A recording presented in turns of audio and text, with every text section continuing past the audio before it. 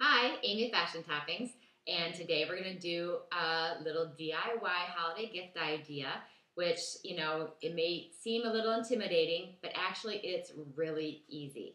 So I'm going to go ahead and show you. First of all, I'm going to show you what we did. So this is what I made. I made little wine goblets, decorated the base of them, and put my aunt's name on it. I have paper inside so you can see. But I mean, this looks intimidating, thinking that you can paint this onto a glass, but actually it is so easy. So I made this one for one of my aunts with cute little bubbles all around it. So no real drawing is required with this. I made that one. And then I made a little yellow and green one. Decorated the base of it. So that turned out cute. And then, if your person doesn't drink wine, I made a coffee mug. Once again, I'll put the paper inside so you can see it. And that is my mother-in-law. She drinks coffee. And I decorated the handle with cute little red hearts. It's very basic, but painted her name onto it. I'm going to show you how easy this is to do. Try to do some close-ups at the same time. First of all, you're going to need tin foil for your paints, a clean wine glass, and when I mean clean, I mean I washed it by hand with soap and water, and then I took alcohol on just a regular little cotton pad and wiped off all of the fingerprints, because paint won't stick if you have fingerprints on the glass, the oil from your fingers, so the paint won't stick. So you rub it down with alcohol and then let it dry. Don't touch the outside of the glass. And with that in mind, you're going to want to wear rubber gloves when you handle your wine glass, so that you don't get oil on the wine glass itself or your coffee mug, whichever you're going to do. Now, I bought these. These are really good quality wine glasses. They're pretty heavy. They're nice size. I got them at the dollar store for $1 a piece. So I got all these for $1, and then they had the clear coffee mug also for $1.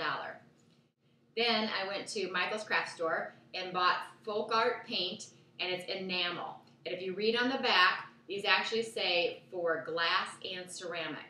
So I got these in, a ton of different colors. And I believe they ran about $2.29 per bottle. But, I mean, you'll have these for a long time, so it's worth the investment. Then you're definitely going to want some of these, black for sure. But these are they're made by Craft Smart. They are paint pens. And I got them in several different colors. Now, the pink ones don't adhere to glass for some reason very well, but the primary colors, like the blacks and the reds, they stick very well. For some reason, the pastels are very kind of transparent. They're not as opaque, but the black goes on really nice. But I have green, silver, gold, white, red, and I think I said pink already. Then I bought a pack, one pack for $7.99. I got a pack of all different size paintbrushes, and they're the nylon tips. These are made out of nylon, and that's what they recommend. I'm not saying that it works any better than any other type of paintbrush. So I got the tape on them. But I got these, and so far they work pretty well. So let's go ahead and get started. Now, the next mug I'm going to be making is for my mom. Her name is Carol. And, you would think putting the names on is really difficult, but it's not. What you're going to do, find a really cute font that you like, that you're going to want to put on the glass. Now, I'm using one called Curly's, C-U-R-L-Y-Z. So you print it off the size that you want, and try it out in your wine glass, make sure it's the right size.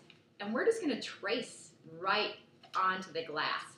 So you're going to want to put a piece of tape on both ends, and you're going to want to slide it into your glass where you're going to want the name to appear.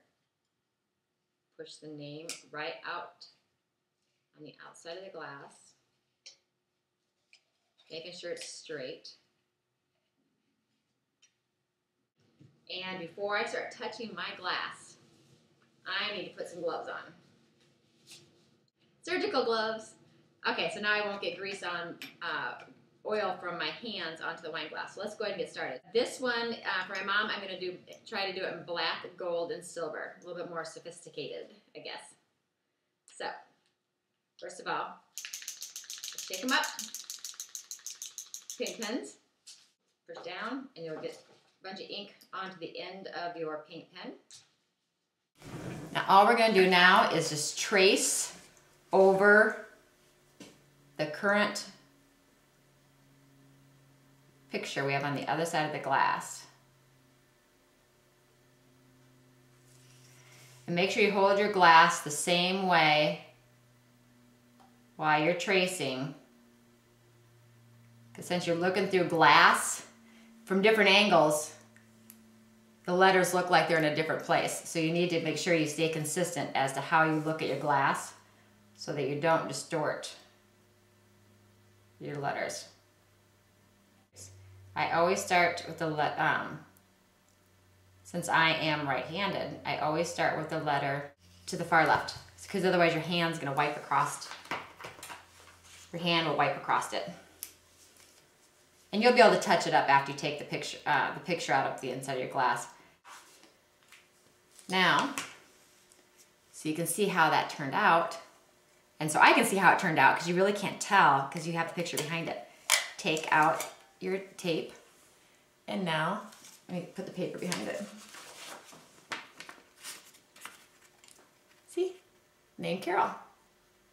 Now's the fun part. You got the name on there. As soon as it dries, you can go back and touch up any open areas that you may not have traced very well with. Let it dry and then go back and then put another coat on it. Any spots that might not be completely straight, or if you have a little spot that didn't catch the paint, you can go back after it's dried and put another coat on it. So now, next step. Folk Art Metallic Gold Paint. And it's for glass and acrylic. And I'm going to start off. I'm going to take the bigger brush and I'm going to paint the base of my wine glass. I'm going to paint it gold.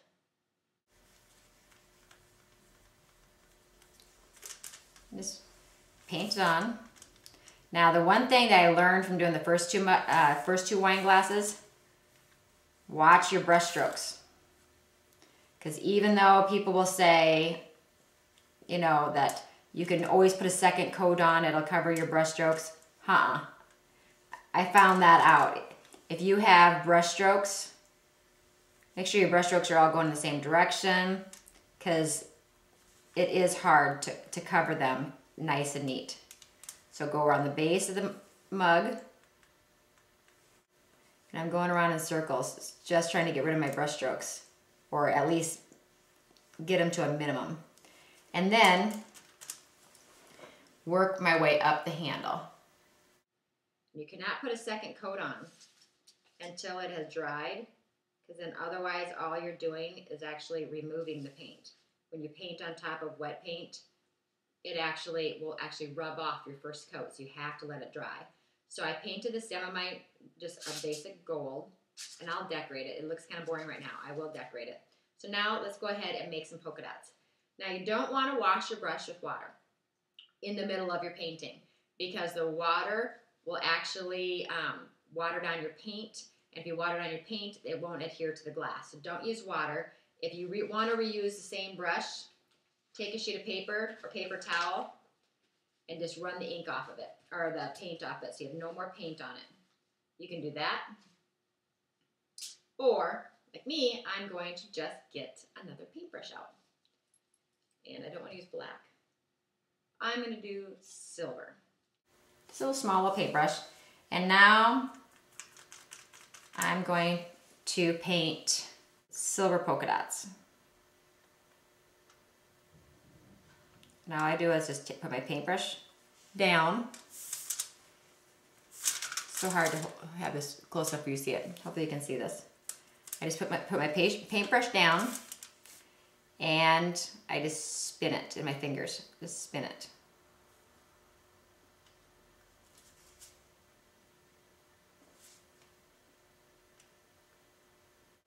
I'm gonna make several silver. I'm gonna go back and make several gold polka dots, and then I'm going to outline every one of them in black. So I made a mistake. Now if you make a mistake, don't fret it. All it takes, if you catch it when it's wet, you can just wipe it right off. If you don't catch it when it's wet, this paint, until it dries, can be removed with rubbing alcohol. I gotta let the alcohol dry.